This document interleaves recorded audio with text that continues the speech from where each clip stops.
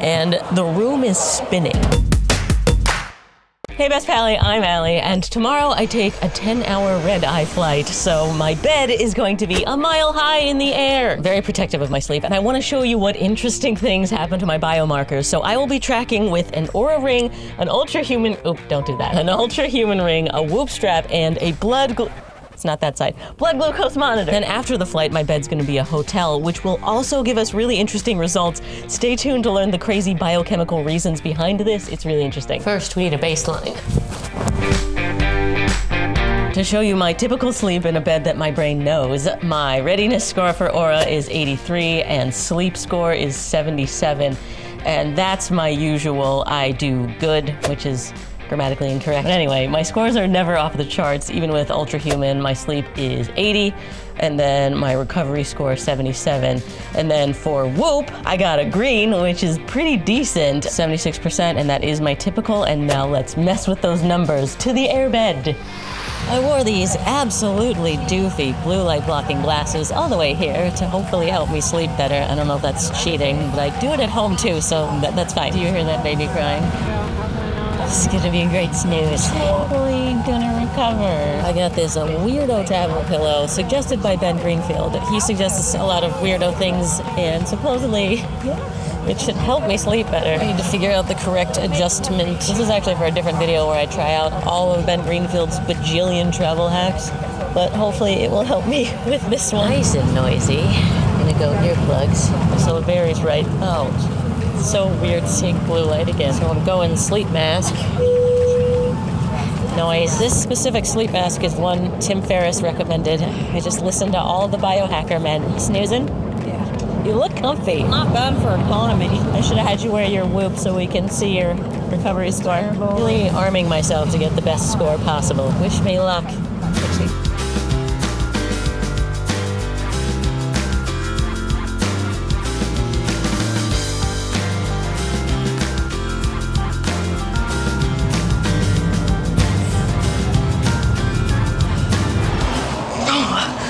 This is harder because it's kilograms. Before we get the results, I'm giving you a bonus travel hack. This is advice from another bro, The Rock this time. He says to fight jet lag, as soon as he lands, he works out immediately. So that's why we're here. Sorry for the interruption. Results time. I'm doing this in the hallway because Christine is sleeping. My scores were abysmal. Who is surprised? My readiness for Oura is 63. Sleepless night, yes. Ultrahuman is saying that I needs attention. Sleep index 37. Sleep longer than my Oura sleep score, 35. Which I have never gotten a score that low ever in my multiple years of wearing an Oura. And how fitting, it tells me a sleep-friendly environment is the key to sleeping soundly. So I actually am a bit surprised. I set myself up to succeed here. I was eyes closed for 10 hours and I had all the biohacks and I was pretty tired before I got on the plane, but I still only slept 4 hours-ish. That was just a waste of 10 hours being conscious with a sleep mask on. But tonight, I'm at a hotel, I've got a bed, so I'm gonna bounce back. This is where it gets really interesting. There's this phenomenon called the first night effect, where the first night you sleep in a new surrounding, half of your brain stays awake. Relocating because there's a dude making a very loud phone call. Okay. This has been observed in sleep labs. The first night they measure the subjects, their right side of their brain gets more deep sleep than the left, and that's because the left is like, where are we? Is this dangerous? I'm gonna stay up just a little bit. Your brain is basically staying alert and protecting you from the unknown, and that is a bird and dolphin thing. They do it all the time, and us humans do it when we're in a new place and we don't even realize that we're kind of scared. So I am very excited to see how my sleep goes tonight, and then if I improve on the second night. We forgot a whole other measurement from the device known as my subjective feelings, and I should mention I feel like crap. I am trying to get work done, and the room is spinning. I feel like I'm on a boat. I'm used to 9 hours in bed, 8 hours worth of sleep on a good day, and I cannot handle this at all. I know there are people that power through sleep deprivation. I am I have done so many takes. I keep deleting clips because I can't even talk to you correctly. And my blood sugar device is telling me I'm not doing well. I had a protein bar and got a spike. This is something that people do not realize. Bad sleep is really gonna screw over your metabolism. You will have a lot of trouble getting into fat burning mode. You'll be way more hungry. I'm always thinking about, oh, what can I eat to keep my blood sugar nice and low and level? But really, sleep has a huge effect. So I am very much looking forward to this, regardless if my subconscious is perhaps nervous. Results time. This is crazy. I got a crown from Oura. This is the highest sleep score I've ever gotten. I've never gotten a crown. Also the highest sleep score I've ever gotten from Superhuman, although I haven't been wearing it that long. That's crazy, because my HRV is not that high. I think it's because I was in bed for 9.5 hours. It's commending me. Oura also says, looks like your sleep schedule hasn't been consistent. Yeah. My Whoop is more aligned with how I feel. It's saying my HRV is low and I have a yellow recovery. Yeah, speaking of how I feel, it's crap. I feel awful. I'm nauseous and still kind of dizzy and bleh. What time is it right now? 8, 7, 6, 5, 4, 3, 2. No, it's 2 a.m. How did you sleep? Well, I slept during the day yesterday. I know. They know because I was out in the hallway while you were napping. I feel like I'm more resilient than you, though. You think? Yeah, I very much think so. You can... Excuse me. I got 7 hours and 52 minutes. That's not enough! Exactly, like shush and just go on with your day. But the problem is you don't know how low functioning you are. When your brain isn't at its highest peak, it can't tell because it's not at its highest peak. It's true that people sleep deprived can't tell that they are. I mean, I guess it's weird that I'm saying that I can. Whatever, I feel awful right now. And I already worked out. Very heavy deadlifting in kilograms. But I had a protein shake and my blood sugar is acting like I'm diabetic. It's crazy. I've never seen such a spike from just protein. So again, my crappy sleep is affecting my glucose control, which means now I'm not burning fat. I'm storing it and getting closer to inflammation and diabetes and obesity and heart disease and all the bad things that come with bad glucose control. Stress gives you bad glucose control too. I need to stop worrying. Oh no! Our shower was broken, so they gave us a new room, which means we have to redo the first night effect. It's like this hotel doesn't give a crap about my recovery. Yep, this morning is what I expected. Crap sleep scores, and even though I committed to almost 10 hours in bed, I care about myself. I only got 6 hours and 51 minutes of sleep.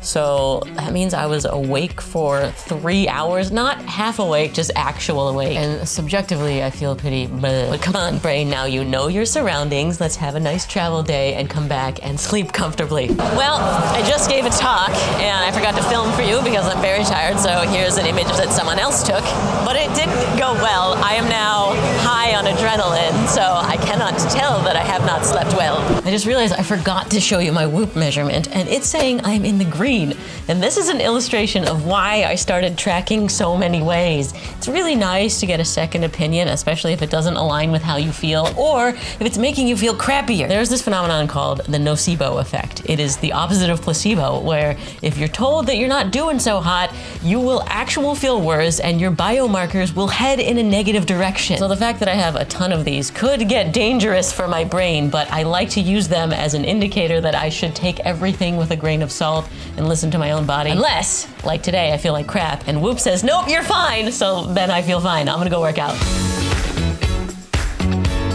I am so tired. My brain better shut the heck off. Both sides of it.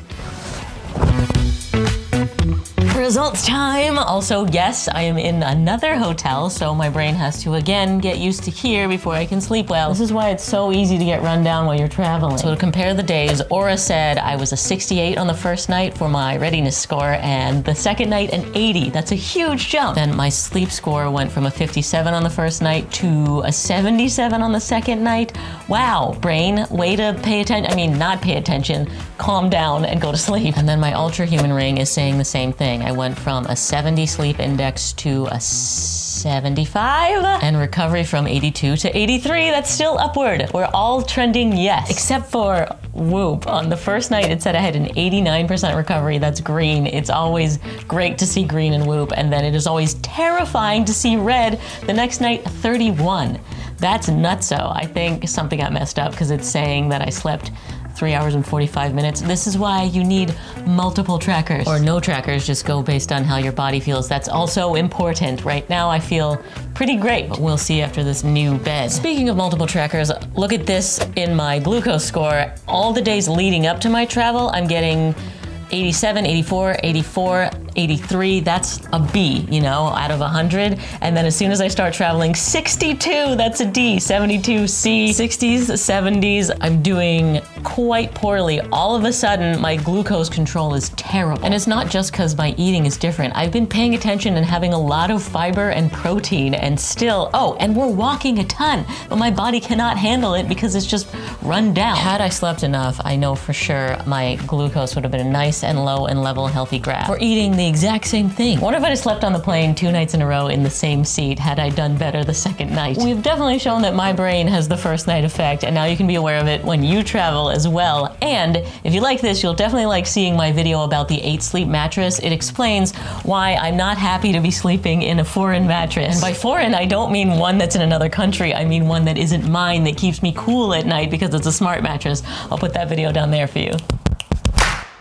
Hey Best Pally, I'm Allie, and I have reviewed countless products on my health and fitness channel over 4 years. And if you came to me and said, hey, what's the one product I should get today that will make the biggest difference in my health, fitness, and happiness? That is a big ask. Yeah, and also note that I said product, not change or